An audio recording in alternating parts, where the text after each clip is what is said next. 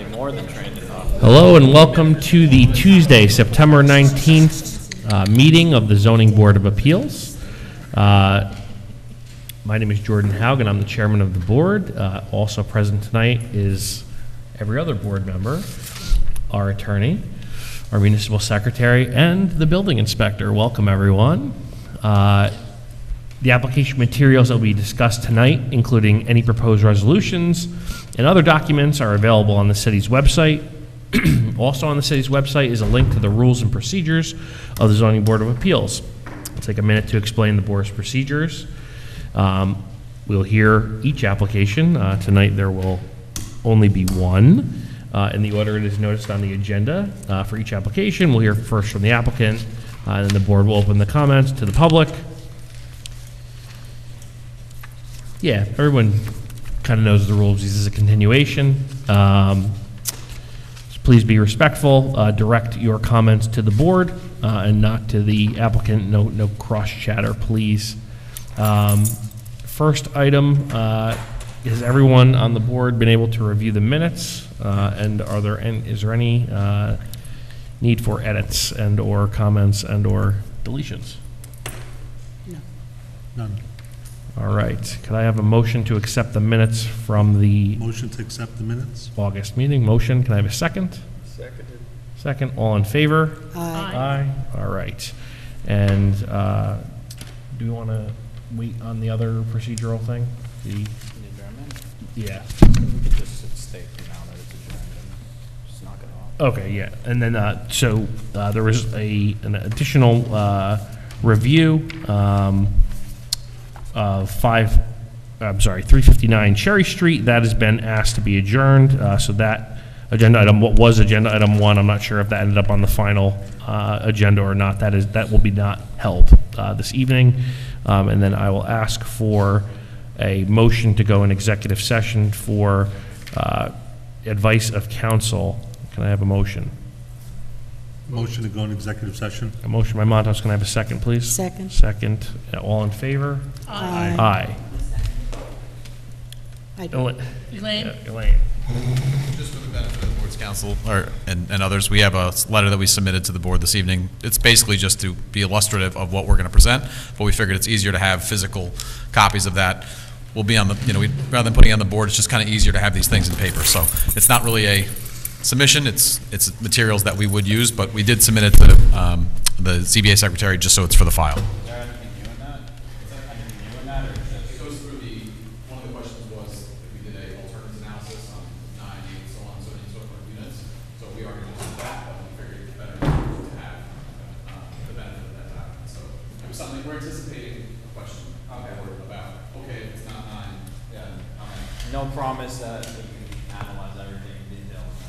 we're just, again, trying to provide that tangible document. Sounds good, thank you. Yeah, so if you want to take those back. Should we bring one in? Yeah, I'll take it.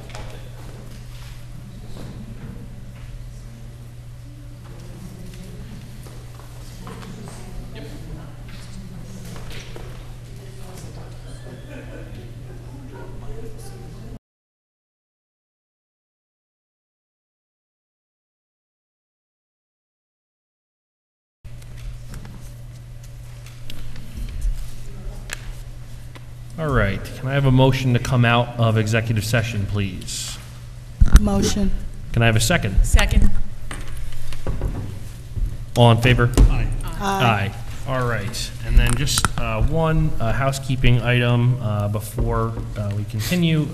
There is a tolling agreement that was executed last month, which told the applicant's ability to file an Article 78 proceeding. We're through a date that's not in front of me. We are going to extend that until November 16th, 2023, with the ability to continue to extend. The thought process behind that is we would want to have one potential lawsuit if there is going to be one in this case. Can I have a motion to approve our attorney executing that agreement, please? Motion to approve? Motion by Montos. Can I have a second? Second. Second by Stoll. All in favor? Aye. Aye. Great. And can I have a motion to continue the public hearing on agenda item number 2, I guess? So moved. Second. Second by Elaine. All in favor? Aye. Mr. Palmer. Good evening, Mr. Chairman, members of the board, welcome back. Taylor Palmer with the law firm of Cuddy and Fader on behalf of the applicant. Tonight I am joined by Jonathan Burns of Hudson Property Advisors, our financial consultant. As the chairman mentioned, we are before you in continued review of our appeal of the interpretations made by the building inspector, and tonight in particular regarding our alternative request for an area variance and a further alternative for a use variance. In a minute, as it pertains specifically to the use variance component, should we need to get there, I will ask Hudson Property Advisors to address our financial analysis, which includes some details that we did, as I mentioned, just submit to you all today. That, again, is sort of a spoiler of our presentation, but we thought it best to have that available for your review. And that piece specifically relates to the minimum release necessary component, albeit the reasonable viable return. So turning first to our area variance request, at the board's, after the board's August meeting, we did make a supplemental submission dated August 29th. That provided supporting details confirming that the first alternative is indeed for an area variance as it relates to reconstruction volume permitted, which is a clear dimensional requirement, and the physical requirements, and not certainly related to the land use purpose. So thus, in our position, it would be a variance to allow the reconstruction pursuant to the issuance of the building permit in lieu of the 50% limitation in section 22310D. As we discussed at the August 15th hearing, and we also detailed how the project will not be a detriment to community character. Of course, it's located across from the same use across the street at 916 Walcott. We did a note in that supplemental submission that, and it was a question that the board had presented relating to community character.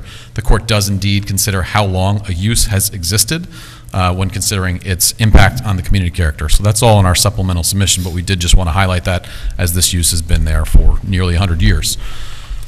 As the board is familiar, the goal here is to reconstruct the building that was part of the community character for nearly a century, and then pursuant to the building permit that was issued for the site.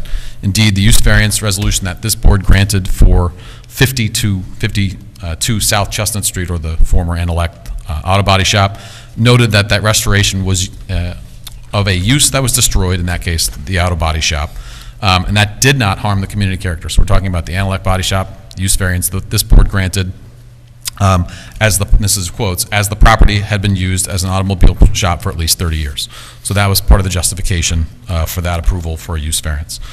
So while we touched on it at the August 15th meeting, the use variance for that former Anelect Auto is important, in part because their counsel didn't know to pursue an area variance, and whether it needed to, because a very well-known name in the community, but for other important reasons. If we must get into those discussions, again, we're going to present our financial analysis in just a moment, but we did highlight the case law supporting that indeed the relief before you is an area variance.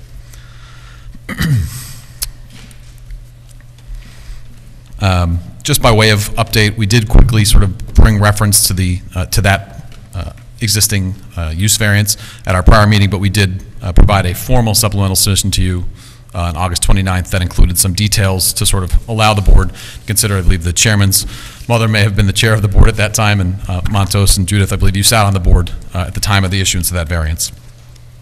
For the rest of the board members that weren't a part of that application, on or about September 10th, in 2011, an auto body shop was destroyed by a blizzard.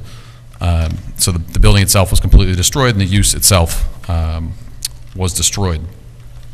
In September of that year, the owner submitted a use variance application to permit the reconstruction of the use, and then that was ultimately granted by this board later in November of that year. The fact patterns of these two matters is certainly important.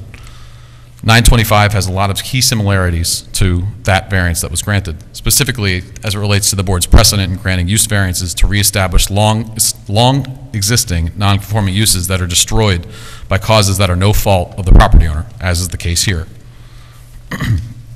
We note that the use variance that's at issue here will have even less impact from our perspective than the use variance that was issued for the Anelect Auto, as the use to be reestablished at 925, which is a lesser intense use than was already existing on the property, is residential in nature. It's surrounded by other residential uses, while the use at the Anelect Auto was a commercial auto body proximate to single-family residences in a similarly situated single-family residential zoning district. Indeed, that property is actually just a few thousand feet away from 925 Walcott Avenue. Accordingly, by approving the limited variance relief that the applicant is seeking, the board is remaining consistent with its existing precedent regarding a non-conforming use is destroyed by an act outside of the control of the property owner themselves. With those details, and we do have some more information to present, but I'm just going to turn it over to Mr. Burns to walk through our supplemental submission, which we did provide on the 29th, and then, of course, the illustrative details we thought the board might be interested in as it relates to the minimum relief necessary, which is sort of an extension of our overall factors if we need to get to the use variance standard. Jonathan? Good evening. Good evening, Chairman Hoag, members of the board. My name is Jonathan Burns with Hudson Property Advisors, and you were given a memorandum that I had prepared that I'd like to take a minute to walk through with you.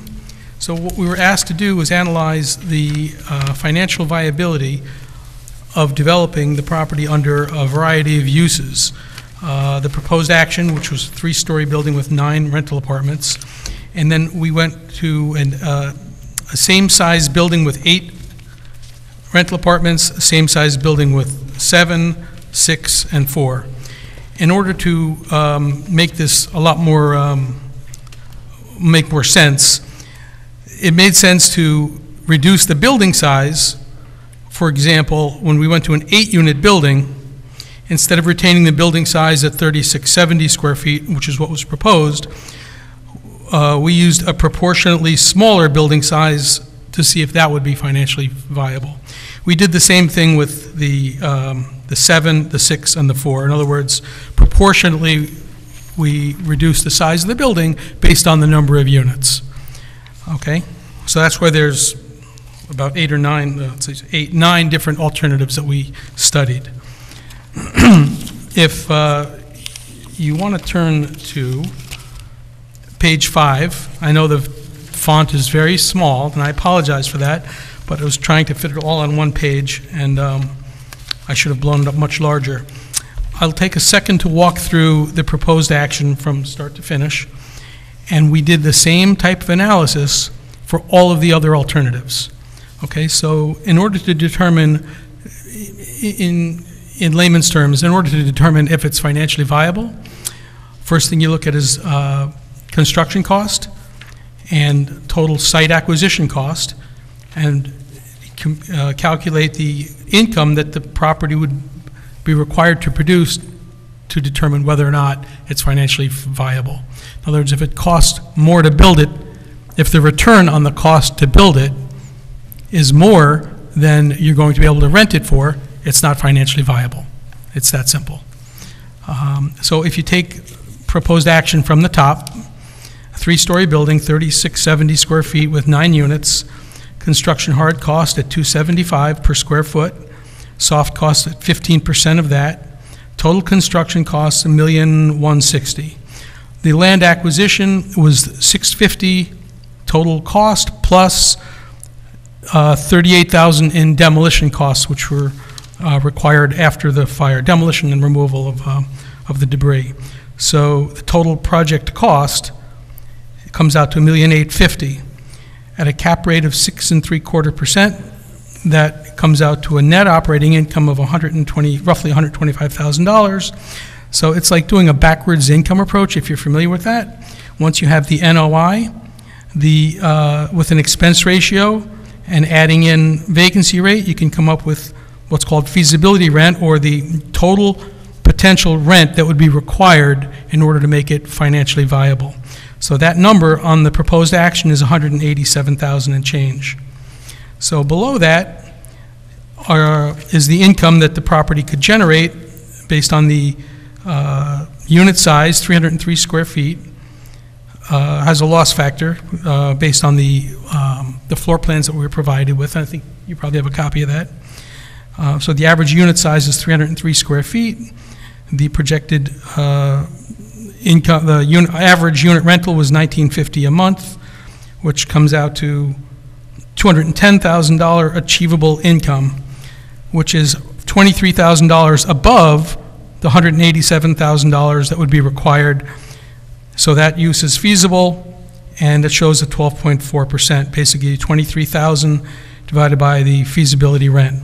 So that shows that it's a 12.4% return. That exact same calculation was carried all the way across under each of the alternatives. Like I said, the alternative 1 is the same size building, but with 8 apartments instead of 9. Then alternative 1A, it's a proportionately smaller building, 3262 square feet instead of 3670 square feet. The same thing was done, alternative 2 was 7 units, 2A is 7 units in a smaller building, and so on, all the way down to a 4-unit building. So what the analysis shows is that the proposed action returns 12.4%. The only other one that had anywhere near that was the alternate 1A, which is the smaller building with 8 units, and that's only 7%, which, and the rest of them, by the way, they're much lower. They're like negative numbers or 1 or 2% or something like that, which is not enough to justify construction. So based on the analysis, the only one that made any sense financially is the 9-unit building at 3670 square feet. I know it's a lot to digest, and there's a lot in this, which I'm hoping you get a chance to read, but I'm open to questions if you have any at this point. So I have a couple of questions. Yeah. So this is a financial analysis against one use. Have Yes. you looked at other permittable uses? This on is the only property? use we were asked to do for this No, purpose. you were asked. No, no, all for this possible study. uses. That's what you were asked. What you were asked. There's only one use. It's a single-family home, which we did in our prior analysis, and versus multifamily, and then that's the only use that's permitted. So then we evaluated the existing use, and then we took that, one of the extension questions that was brought up by the board, but we anticipated because the mention of if the board reviewed or considered, which it does as part of the factors, the minimum relief necessary. So we wanted to ensure that what we were proposing as a minimum viable, economically viable use, that the use that we're proposing is that. So this analysis, the only uses that you would look at are the single-family home and the use that we're contemplating, which is the existing use on the property that was destroyed by the So there fire. are no other uses of that property? Potential uses? The other potential uses are basically single-family houses, places of worship. Trying to think of what else. Yeah, there was like a park, I think a park. It's pretty much limited to single-family homes. Okay. Bruce, if you don't mind me asking, are there any of the special permit uses such as bed and breakfast, museum, social club, hospital, animal care, a university, private school, any of these other uses that are permitted, whether as of right or subject to a special permit, are any of those feasible for the property, or is the single family the only thing, given the constraints of the property, that's feasible there? Pretty much is the only, single-family use is the only real Feasible use use of the there. property. Okay. Yeah. Beyond that, it's really anything else that would go there would require some form of special permit, either by the the Variances for planning board development? or the city council. Or variances for development, things like that? Yes. Okay. And if I may, just for the record, use variance analysis does not consider specially permitted uses. It looks at only principally permitted uses. Another question I have. You were asked last time to answer the question if any insurance money was given back. I don't see that in the financial analysis. So I can answer. I can address that. So there's a number of questions that the board brought up, and it was concerning the reasonable return test. So I can give you sort of a layout of that, and then I can kind of give you the cheat sheet of those specific answers as the board might see fit. So just by way of background, I wanted to sort of lay this all out.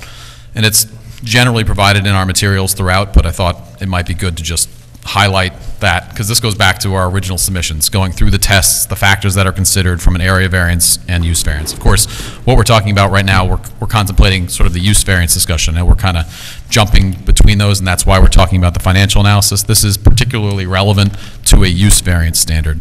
The minimum relief necessary, I mean, that's in both standards, area or use, but when we're talking about the financial analysis, it really is exclusive to the use variance test. But just for the benefit of the board, a landowner that seeks to have a use variance must illustrate factually, by dollars and cents proof,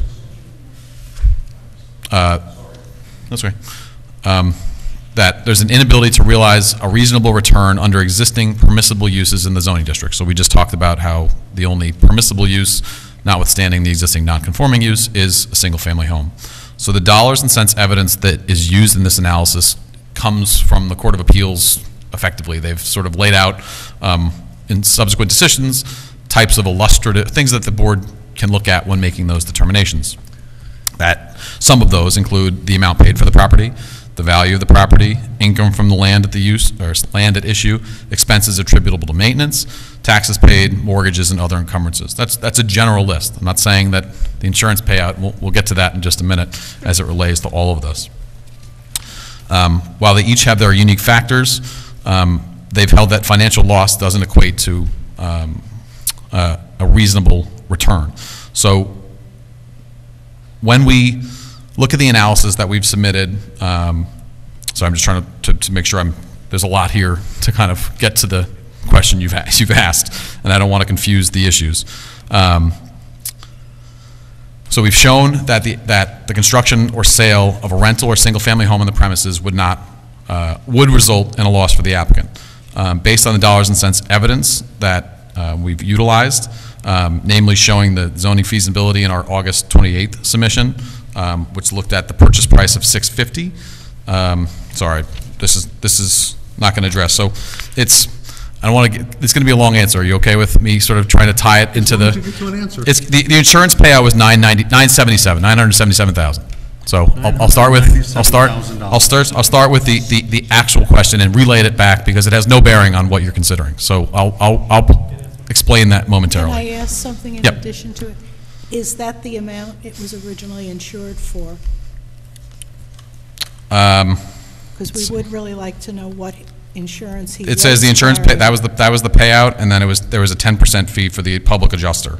Those are the details that I have. Yeah, And I have taxes the and mortgages. I've policy- got fire cleanup costs, the monthly income before the Okay, work began. But somewhere there was a policy that had an amount on it of what he insured that structure Of course. for. So, And that's what we'd like to see. yeah, the question, we want to know if the payout was reduced at all by any factors. Sure. That we'll have to submit to you in a supplemental. We don't have that specific factor. And Taylor, not to cut you off, but if whatever we ask for tonight, we can always provide a list so that we make sure Yeah, I everyone's just want to be clear. The insurance payout has no, I'll tie it into the background. So let me just sort of explain with the purchase price, with the construction costs, with the feasibility analysis and all of that, how it ties into this adjustment piece here. And of course, this is going to be something much easier to lay out in a formal submission, but anticipating these questions, we wanted to try and at least tie it back. So looking at the dollars and cents evidence, namely our feasibility report that was submitted, which looked at the purchase price of $650,000. No single-family home comparable to nearby single-family homes could be reconstructed and sold even at a conservative construction cost of $275 a square foot. That would not result in a loss. So with a sales price of $1.9 million, which is the highest surveyed home price in the analysis that we submitted, construction and sale of a single-family home would result in a loss of $138,000. So let me continue through the feasibility analysis. This is laid out in our submission, but without, Taylor, I just want to understand what you just said. So you're saying that you've obviously 650 is locked in, it happened in the past. right, You're saying that what it would cost to build a single-family home, and if it's sold for the highest value that a home is sold in that neighborhood or in wherever, whatever radius you used, it would need to sell for 1.9 million? Or what was your conclusory statement there? so it's just that there would be a loss in building it out for the use that we're proposing. Sorry, as a single-family home, building that out, there would still be a net loss. If what? What would be a net loss? If you built it out and then what? And then it sold for what? I get, my point is I guess I'll have to address it separately. but I feel like you're Math is not going to be making a my best suit conclusion, here. right? That's why we have our financial consultant, so. I have a question for the Yeah. financial consultant, what he just projected. Well, do you want me to finish the Yeah. presentation I on? want it related to that. So what you just presented to us is a house has to sell for 1.85, you have it here in writing, in order to get a rate of return of 12.4, and in there, you're including a soft cost of 5%, you're including a vacancy rate of additional 5%, you're including a loss factor of an additional 26%. You're saying in order to make a 12.4% return, you've got to sell the house at 1.85 million.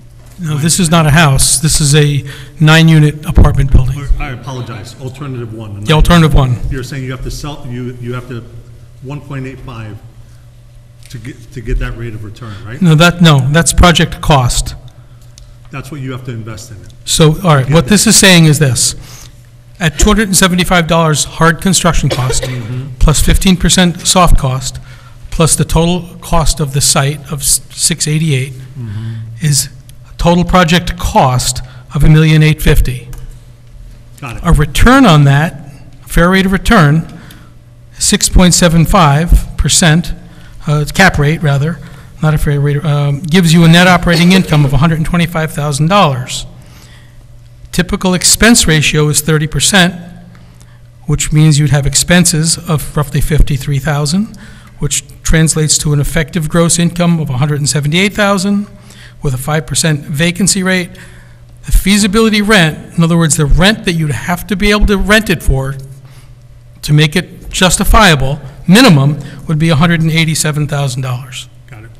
Okay? With you. Okay. Thank you for helping me understand. It's backwards, that's why it's... So I think we conflated two things, though, right? Because your statement and what I was drilling down to was talking about a single-family home, which what he's speaking to is not. Multifamily. Correct, Right. okay. That's our August 29th analysis, which I just pulled for Jonathan to review. Yeah. Wow. So I just want to understand what you're saying, at least. We know the 650 is locked in, right? So the question I have is, what does your analysis say? Because I don't have it in front of me. It would cost, and then what do you need to sell a single-family house for? What do you need to sell it to break even? Okay, so, let me look at this, and it's been a while since I looked Sure. at this. But when we prepared this, I was not aware that there was the $38,000 cleanup Fine. cost. So that 650 should be 688, Oh, that's where the okay? Sure, it was 30, sorry, it was 30, $38,000. and that was demolition. Demolition and cleanup, yeah. So what this is showing is that with a 650,000, I use 650 site cost. Yep. At $275 a square foot construction cost, And same construction cost for a commercial building as it would be a residential single-family? roughly the same. We use the same. Okay. Okay? So we compared the total cost for the low, the high, the average and median house sizes, reading across the board, 1,296,000, 2,002,000, 1,005,000, okay. Is that, And we are com- those sales prices or? No, that's total development cost, Uh-huh. okay? And we compared that to the survey, we did a low, high, average, and median sale price. Right. Okay? So we compared that, the low to the low and the high to the high, so to speak. So, for example, the survey low was $340,000 sale price, which means you lose 73%. The survey high was a 4,800 square foot house that sold at $1.9 million, and even that, if you built that 4,800 square foot house, your total cost would be $2.2 million. You could only sell it for $1.9 million, so you'd lose $300,000. That's what that's showing. Except the insurance Sure. payment is not. So you're saying that it would cost $2.2 million. Does that include the acquisition? I used 650, but I should have used 688, correct. So 680, so you're saying that the cost of construction is the delta between those two? Yes. The cost of construction is, right there, it says, total cost including site acquisition. I'm looking at the second one, the high. See, it says survey high, 4807? Yep. Okay, so that's $2,038,000. That should really be plus $38,000. So that $2,034,000 is, $2,204,000, I apologize. $2,204,000 is the total development costs for a 4,800 square foot house. Okay? But the high that we found for a house around that size was $1.9 million, which would mean that you'd lose $300,000. Sure. And now, Taylor, I'd like you to explain, because I'm sure you have an answer, why we don't get to count the $977 insurance payment against that. 997. Yes. 977,400. It's only 977. Yep, 977,400. So generally speaking, this is not something that we're listed as the factors in determining whether a non-permitted or permitted land use is feasible on the property. The analysis that we prepared for you is looking exclusively at if there's a reasonable return on the investment. The applicant spent, he has construction loans, there was a loan on the property to purchase it. There's significant encumbrances that go along with this, as well as the cleanup and other costs that were expressed to develop the site. So while it's... But those are in your analysis, correct? That's part of the, no, it's part of the 2.2, right? All the costs. No, 2.2 is the land plus the construction costs. The 2.2 is the 650 plus 275 a square foot. But the land wasn't 650, the land was only 150. No, he paid 650 plus he For the paid another land 38,000. For the house, for the building. When he bought the property. He bought the entire property for 650, So part of that was land, part of it was the structure. but the building's gone. So his Right, so cost we of that received site, the insurance in lieu of that building. I'm saying his cost of that site was 650, Right. plus he had to demolish, pay So for Taylor, demolition. you're saying that the Court of Appeals has directed zoning boards to not consider insurance Well, payments in our I think, analysis? so we're not saying that it's, if you're considering in the analysis, we're looking at this from what can be built on this property right Yep. now. But we're also considering. But if we're considering how much he purchased the property for and what the demo was, how are we not considering the insurance payment?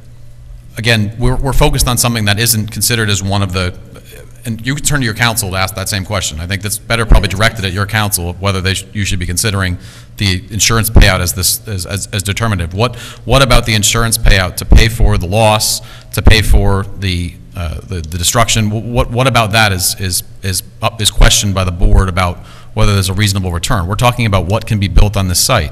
It's a vacant property right now. It's got a foundation of a destroyed building. We're trying to say that we can't build a single-family home on this property where there would be a reasonable return on building that use. And thus, we need, at a minimum, we need the 9 units that we're proposing, which were existing on that property, and assured rents for a period of time. This is not a one fixed payment, go away and set sail. This is looking at what can be built on this site under the existing zoning and what was on the site for the last 100 years.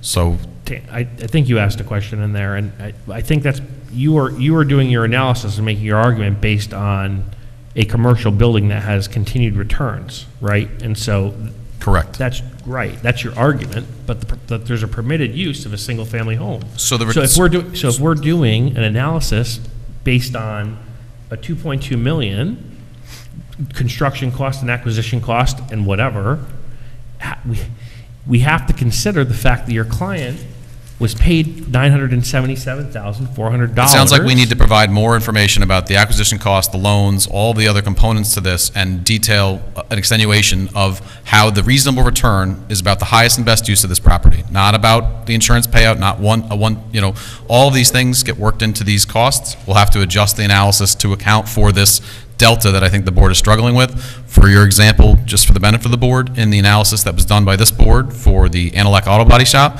it said that an 8% return was necessary to realize a reasonable rate of return. Our position, based on the submission, is, I think you said closer to 12, but we're looking at, there's no set number, but that is the argument, and that is the justification that the board used at that time on a similarly situated property with a non-conforming use that was destroyed by, in that case, weather.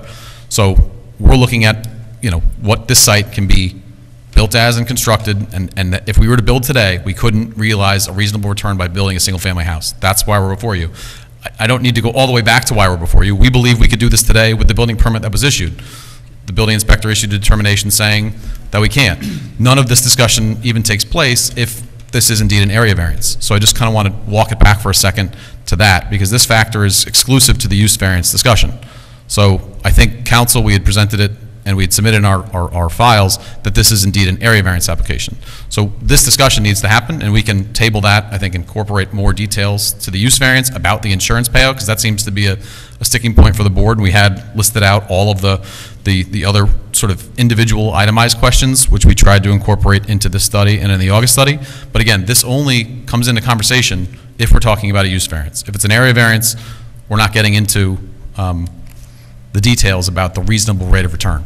We're looking at whether there's a hardship and the other factors that are associated with this, which this is a perfect example of really, if you all bought a property today and you had somebody come burn it down, I imagine you would be in the same position as our client. So, put yourself in his shoes when it comes to buying a property, trying to renovate it, trying to reduce the nonconformity, and having it taken away, and then told you can't rebuild it. You can build a house. Taylor, I have to say this because I was on the board at the time, okay? Do we agree or disagree? Every case is unique, yes? And considered individually, Of course. yes? Okay. Yep. The Antelope property, just for the record, that was commercial, non-residential. It wasn't the same as this from that perspective. Was that 100% destroyed? To the best of my recollection, I don't believe it was 100%, it was 50%. So those are two key factors that differentiate the difference between the Antelope property and the current property today, because you keep honing in on that set precedence and almost implying that this is identical. So I just want to put out there for the record, I was on the board, Judy was on the board at the time. I'm not speaking for Judy, I'm just speaking for my recollection.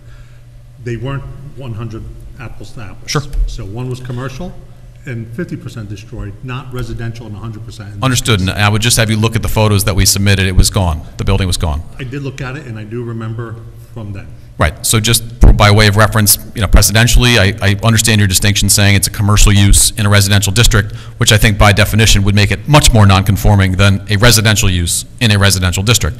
That's just my presentation. All we are saying is that in that instance, the board looked at the history, that it had been there for 30 years. It's explicitly in the record.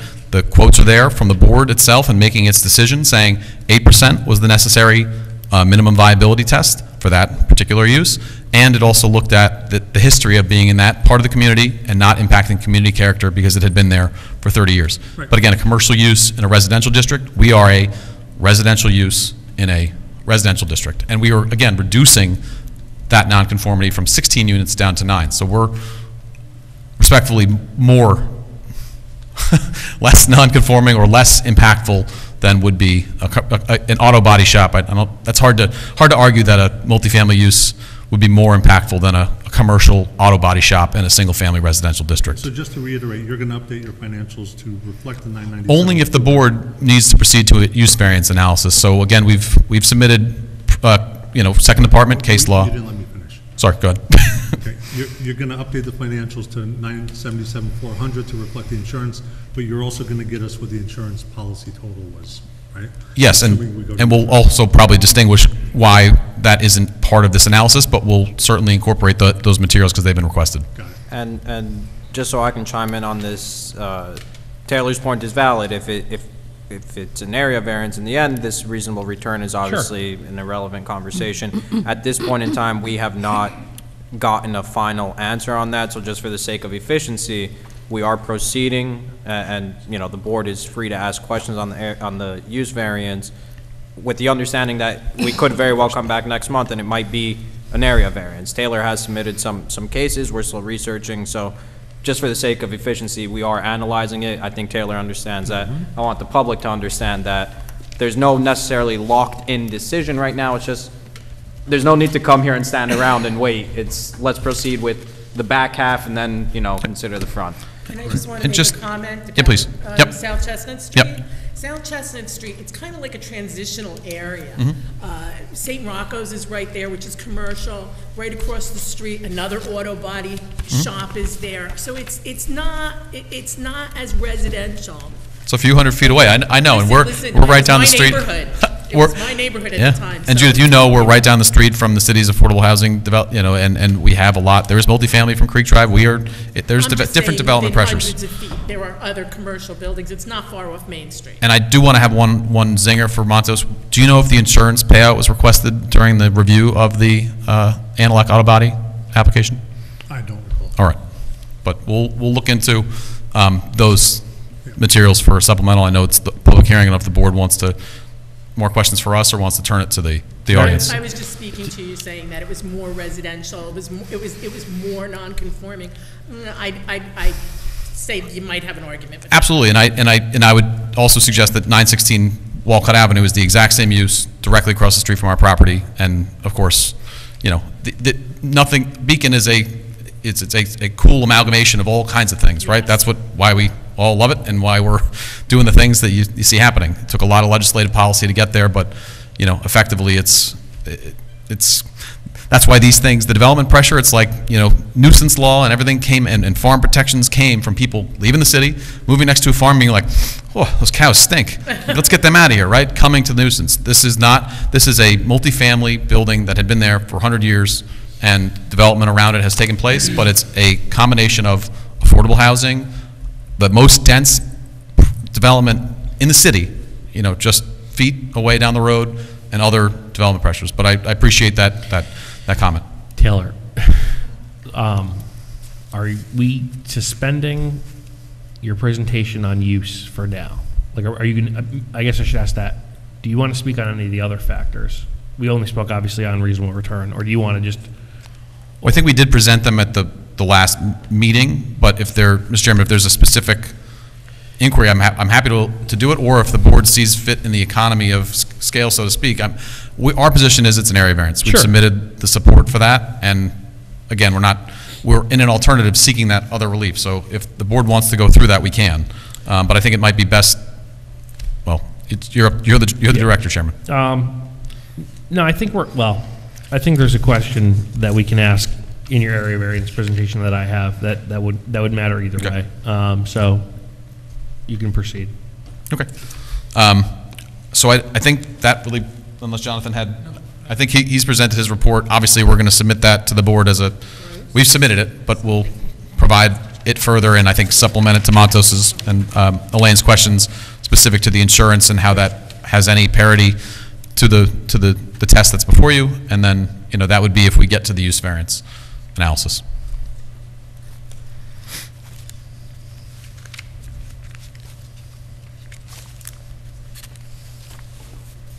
Just when Please. you talk about a reasonable rate of return, from your numbers, you're saying it would be between 8 and 12%?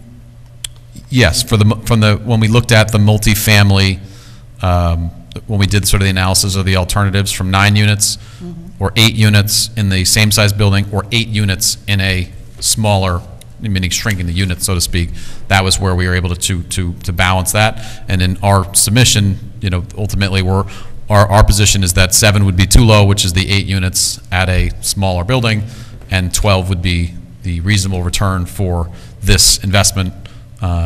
You know, sort of, again, looking back, the only evidence we have really when it comes to those percentages, it's the board to determine the percentage.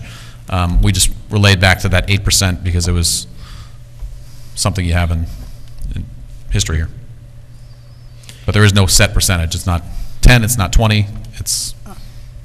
Just one last question for me, and I don't know if this was just an error or not.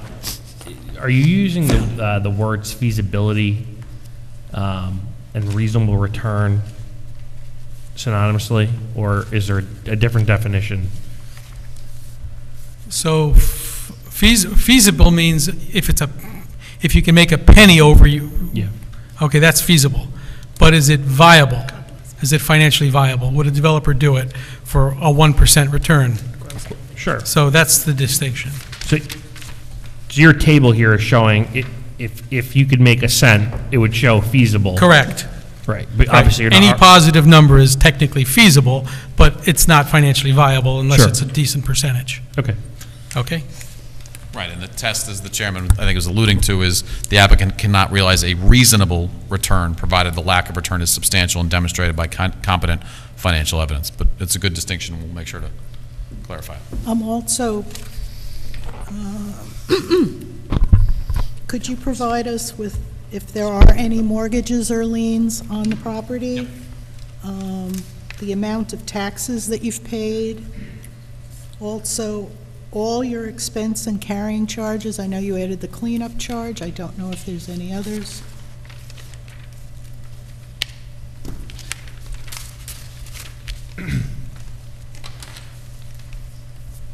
Yes. I was shaking, but I realized the microphone doesn't pick that up.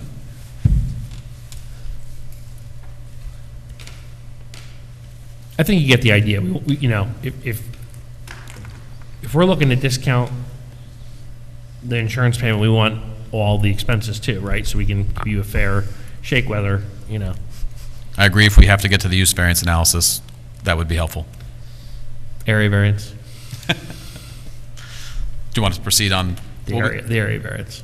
So we did make a formal presentation on that before, but if you'd like us to go back, I can go through that I discussion didn't know if again. you wanted to talk about it at all further. To the extent, I don't want to put Taylor on the spot, to the extent that Sure. he submitted the Sure. support of that, I don't want to be premature. Yeah, in terms I of can the go area. through it. I have the presentation. I just- Yeah, Taylor, if you want to, you can. It might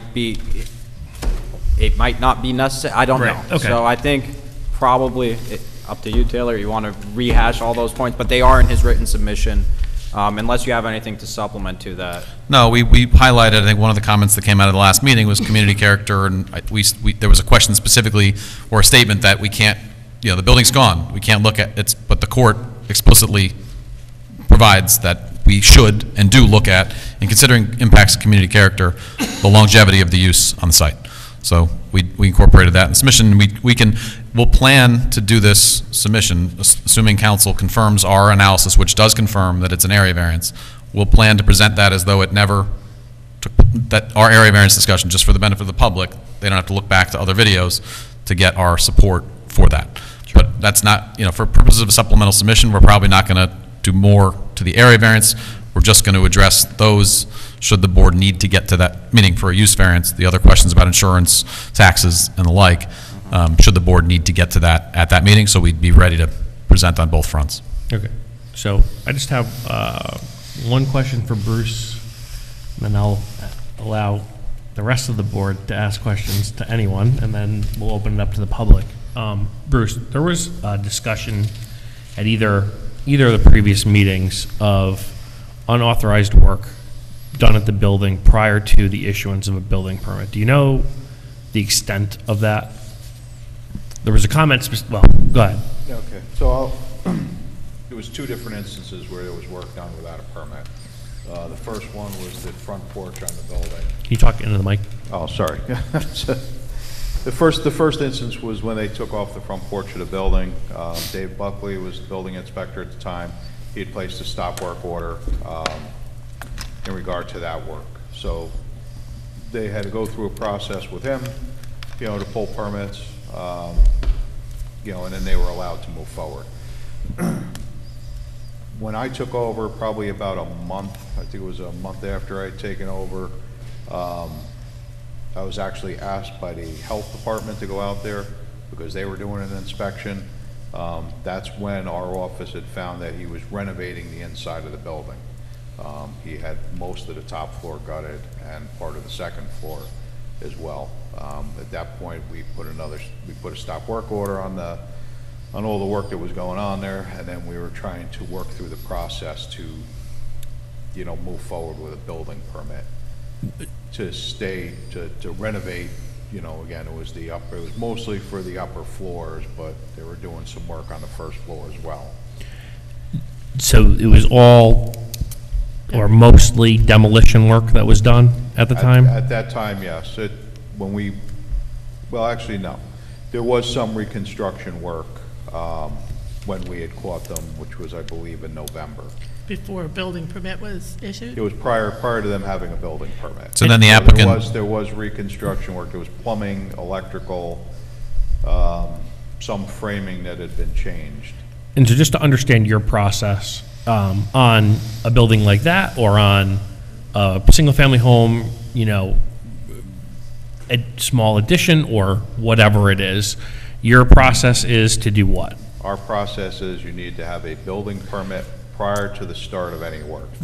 Meaning your enforcement your enforcement process. Oh, the enforcement process? Yeah, if you could just explain that briefly. If the okay, so the enforcement process, if we catch you doing something without a permit, Yes. we issue a stop work order. Right. And then at that point, it's up to the owner to come in and apply for a building permit. And through that process, we have to hash out whatever issues are, that have to be addressed. And then once they've met all the requirements for the building code, to show that they're gonna be in compliance, you know, when they complete that work, we'll go ahead and we'll issue a building permit to go ahead and do the work. What is the consequence, hypothetically, if someone were to complete a project without getting a building permit? What would happen in that instance? They would have to turn around, they would have to basically take out a permit at that time to legalize the work. Possibly have to, you know, we do have some fees, but they're really not additional fees that would have to be paid, but they would have to pay for the full cost of the building permit. And possibly, if it was felt necessary, depending upon what was done, they may have to go to either the planning board or zoning board, you know, if there was work done outside of something that I couldn't approve. Sure. And the only time a court would get involved is if they violated a stop work order, is that correct? No, technically, I could write them a ticket for, you know, doing all that work and that renovation work if we felt. You it could was have, so- Yes, if there was. There was a ticket there was issued need. here. Oh, An there appearance was? ticket. There was an appearance ticket. The applicant. Well, the appearance ticket was because the applicant refused to clean up the property. So the fire. After the building fire had was taken destroyed. place, right. Yeah.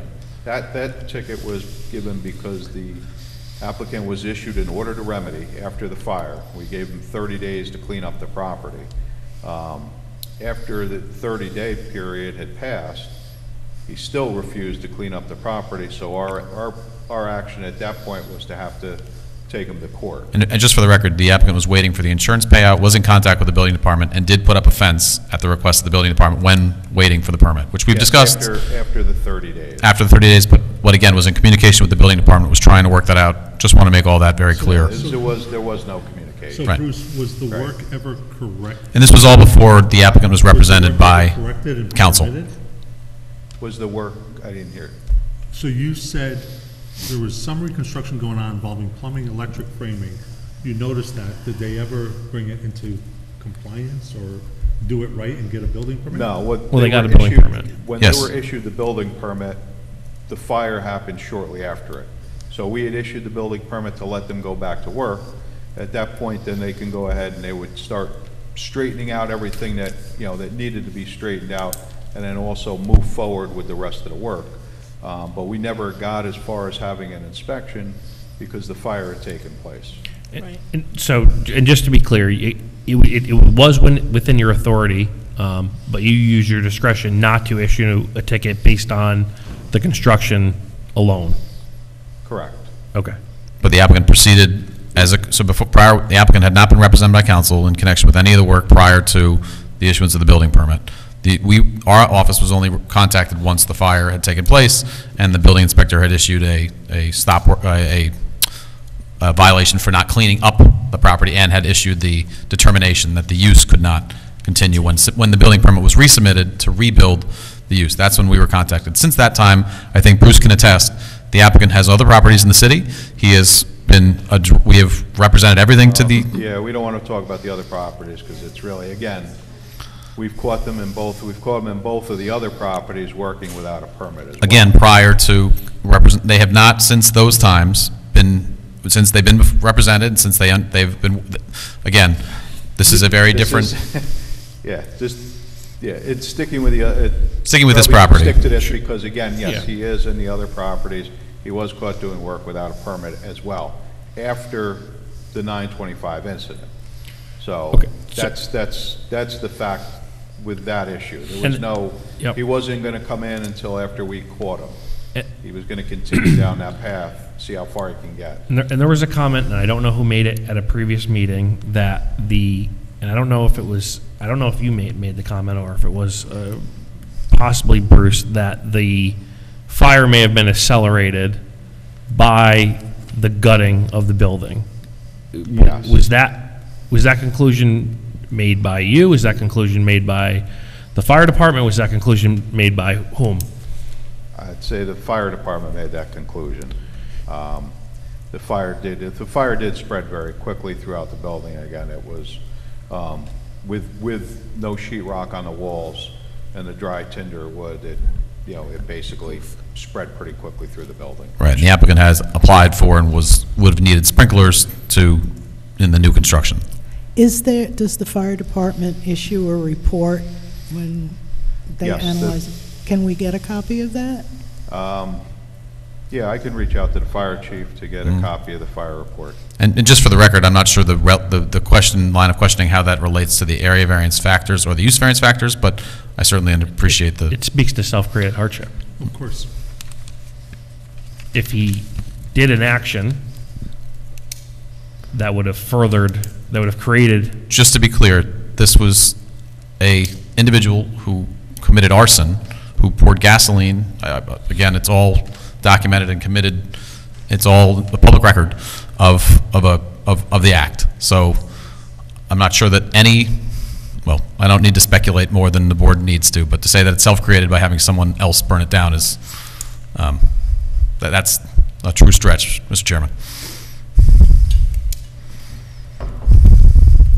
I think what would be helpful is a copy of that report and then a timeline of events from the day the health department contacted you and you found out the stop work order, and then the issuance of the permit, the fire, and then the issuance of the appearance ticket. If we could have those 4 or 5 dates. And we'll inquire to the applicant about what work was done pursuant to the building permit that was issued prior to that fire as well, Great. because that would be permitted and was trying to better the conditions, including installing sprinklers. Sure, if he could also submit what he did with previous as well, that would be great. Okay. Any other questions from the board? All right, then I will open up to public comment. We'll limit it to, hold on 1 second. You read the list, too. Before they start talking, read the list of the public comments. Well, yeah, she's up there, so. I want to get up here before my battery goes dead. Okay. No problem. I just find it kind of amusing that he doesn't want to submit documents, but he wants you to give insurance. Sorry. I just hold for 1 second. You were mentioning about limitation of time? Yes. And also speak into the microphone for everyone, because sometimes we. Could you be my timer? I'll try that. So, My name is Teresa Kraft. I live in Beacon. Thank I'm you. very concerned. Many neighboring and city residents have spoken out on this application here in City Hall through public comments, letters, petitions, and in the media. This is our last chance to show this board, the mayor, and council just how passionately opposed we are to these radical densifications of Beacon's neighborhoods that are not realistically ideal for overdevelopment with a stroke of pen granted area and use variances. If you do not stop it now, it cannot be undone and will only spread to other neighborhoods. Hopefully you're too smart to fall for the scare tactics. There is no affordability component to any of this proposal. Replacing a non-conforming use structure with a new build non-conforming use structure is not justified. Replacing what fire destroyed is not going to solve a housing shortage. It's wishful and needlessly destructive thinking. Instead, get the city to be progressive in building affordable housing elsewhere, but don't destroy our single-family neighborhoods by shoehorning this back in where it simply doesn't belong. Please deny this application. Contrary to Mr. Palmer's statement that the city's new development is all good, I hope he only speaks for himself. A lot of us see crappy design builds. I also believe the non-conforming building stated tonight by the applicant's attorney to use as a comparison for as of right to have a similar non-conforming use building is a moot point, as I believe it's owned by the same applicant. Have we learned, and we did learn the fire value, so I think he's already reaped a benefit. And just for the record, my kitchen alone is 400 square feet, so I feel sorry for anybody who has to be crammed into a 303 square foot space. Thank you.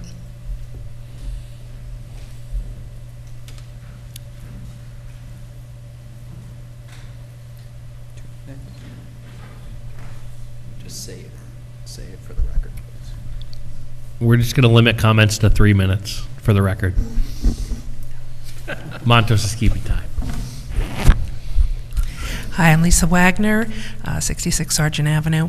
Just two light comments from this evening's discussion that I appeal to the board with. The first one is, regardless of use, regardless of variance, regardless of all of these things that we're looking to make exception for on this property, my biggest concern with this as well is the integrity of the investor looking to make the exceptions, you know, the professionalism, law abidance, conformity to laws and policies and protocols.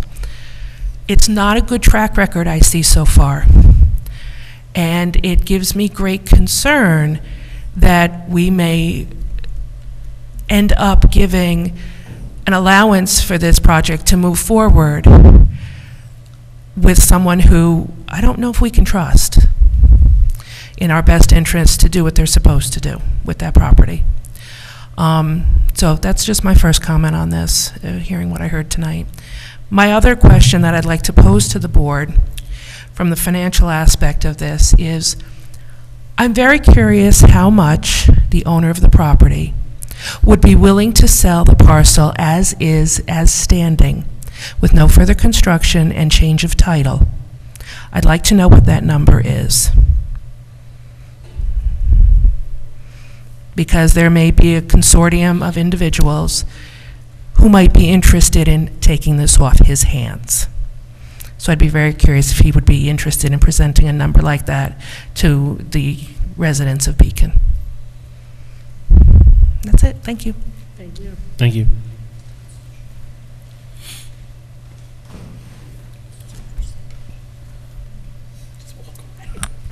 Good evening, Charlotte Woodward, 821 Walcott Avenue.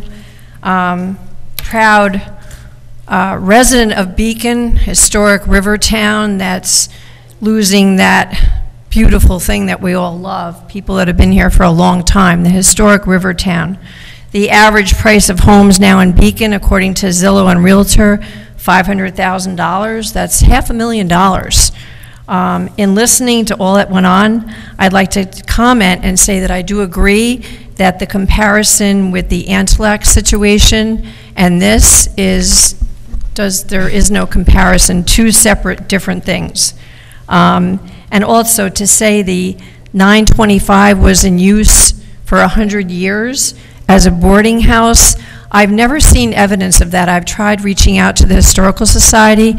That would mean that in 1923, that beautifully architecturally special home was used as a boarding house. I'm not quite sure about that. I'm also saddened to hear that the person involved with the development of this property, or wanting to be, is working on other properties without permits.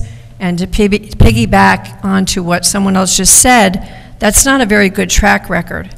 And as a homeowner in Beacon, I don't understand, and people that sell and buy in Beacon, are we guaranteed a reasonable return? Are we guaranteed a guaranteed return? When we go to, say I went to add on to my house and I didn't do a very good job and I took a loss, who is protecting me? Where are we getting this reasonable return? Is anyone really guaranteed that? I don't understand that. And I guess that's all I want to say. The other thing I found, oh, one other thing, with all these numbers going all around, it's very confusing. If you look on Realtor.com, it says that the property was sold in 2022 for $50,000. It says it right on there. I don't know why. I'm sorry?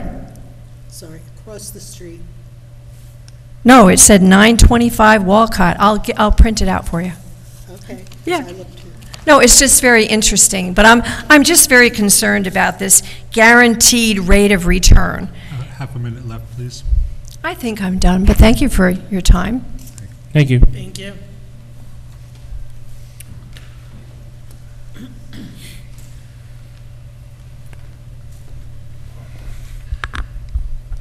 Joe Malingircolo, 66 Sergeant Avenue.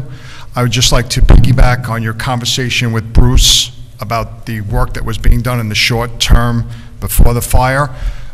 Besides the violations and not having the permits, there was also work being done after hours, at night, weekends, before time was allowed. And we know this because we are the house right next to it, so I would constantly hear the work going on.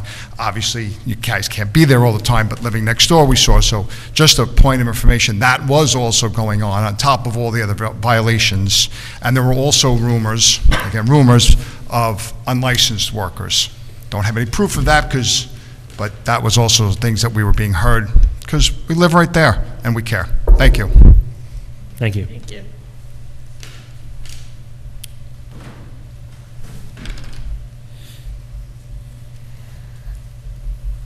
Meg Oaks, 913 Walcott. Bend it. Oh, move it down. Is that better? Okay. For you, I think. Thank you.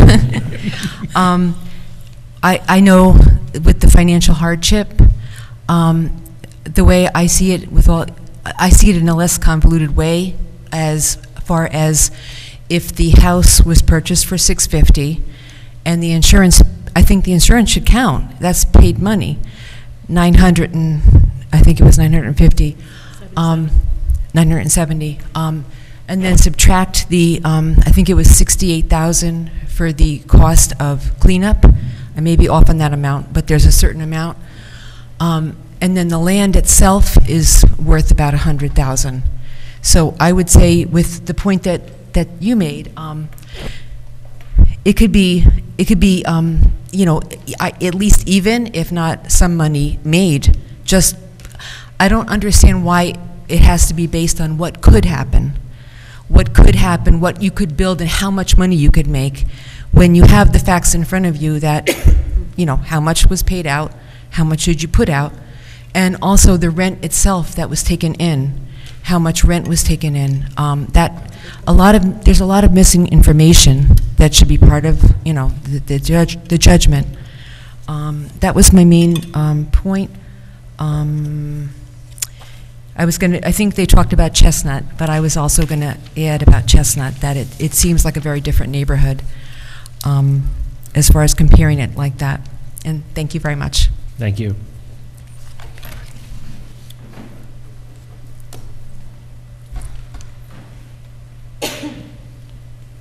Hello, my name is Brittany Mistakis. I'm at 80 Sargent Avenue. As you may know, I've already written a long letter, so hopefully you know my concerns already. There's just a few things that I wanted to make clear. I obviously oppose all variance requests, and I think we just have to wait to hear back for the area variance, which I still don't think is applicable. I'd just like to address the building permit, since that's what we're basing the new construction on. The building permit for the renovations for this property last year, I believe, was in violation of the zoning code because it increases the nonconformity, both regarding the building and the use, and increases the value over 25% as a change from SRO to multifamily designation. I'm within 250 feet of this building, and I was unaware of this change. I was unaware of, you know, a lot of the illegal activity going on, but I thought that they were just maintaining sound condition to continue operation. But the change from a boarding house to multifamily apartment buildings with amenities in each individual unit violates the zoning code, and it's not a reduction, but it presents a huge impact to the neighborhood, which would also apply to the area variance. Sorry, I'm shaky. It's clear that they bought this property with the intention to make a big return without considering these limits. This did not go to the zoning board. There was no public hearing, and in response they said that they were just simply going to clean it up. So we don't need one problem to replace another. The amount of parking, traffic, safety issues, disturbance that this would create is significant when considering this is a single-family zone. So according to zoning code section H, the surrounding... Left, I'm sorry? 1 minute left. Okay, I may not finish, but Section H states that the surrounding neighbors can register a complaint, which is what we intend to do if nonconforming use is granted in any scenario, whether it be a variance or lawsuit determination or anything. So I just wanted to add that. And that's it. Thank you. Thank you. Thank you.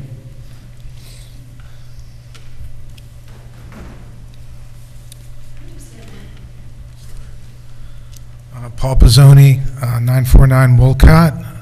I just wanted to point out one simple thing about, with a 12% return on the property's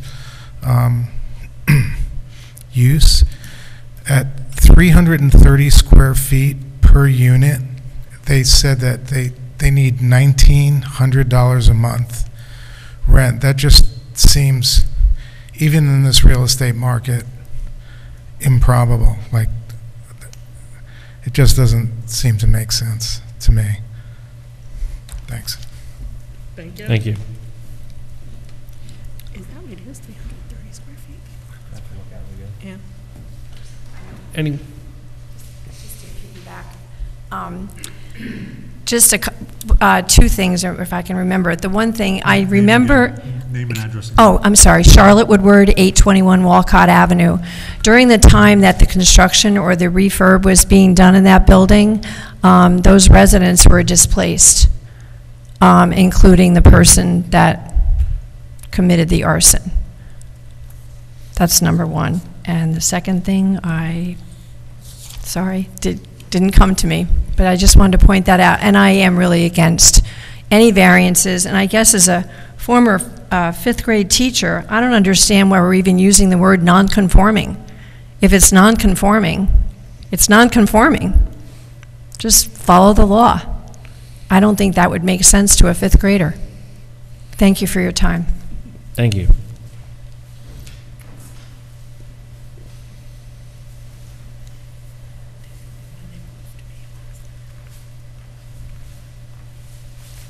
Hello, I'm Norma Manyweather, 923 Walcott Avenue, next to 925.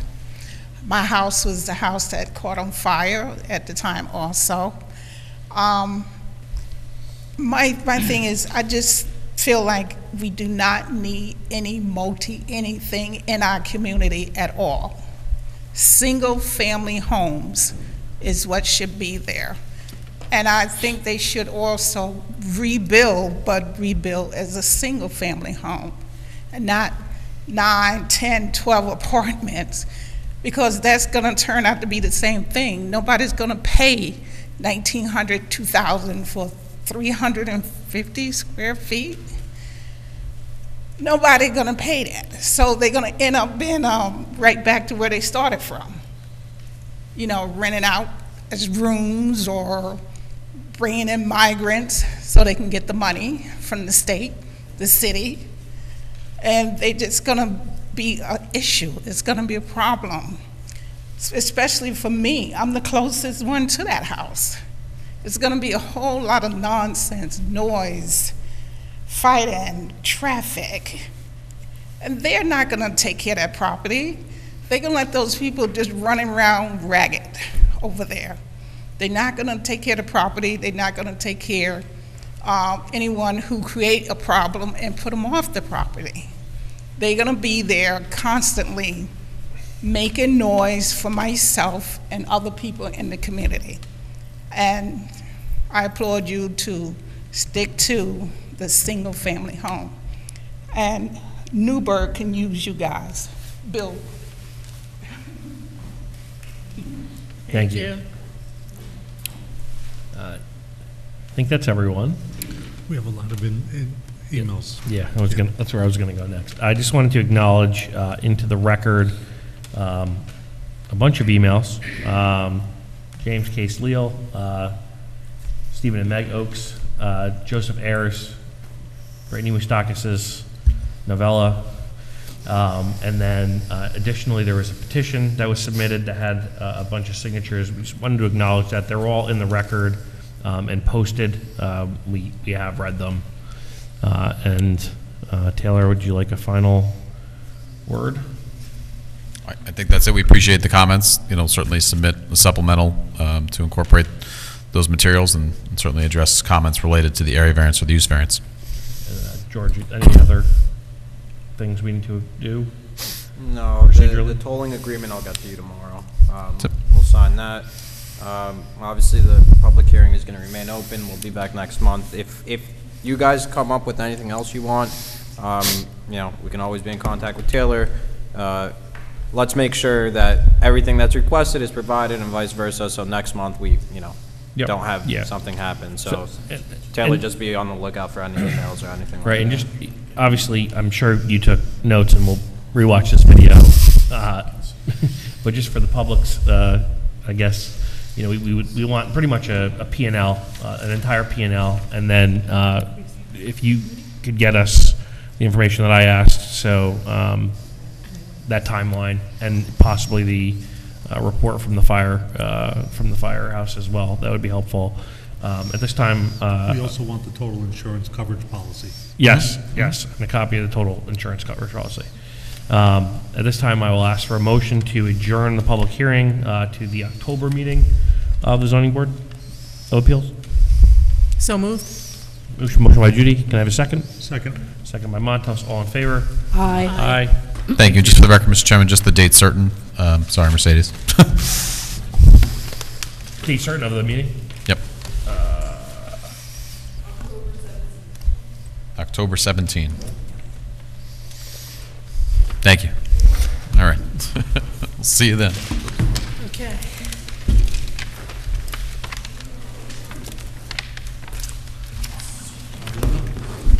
We adjourning the meeting? Oh, yeah, you want me to do it officially? Can I have a motion to adjourn the meeting? So moved. Can I have a second? Second. All in favor? Aye. Aye. Yeah, if Bruce will get all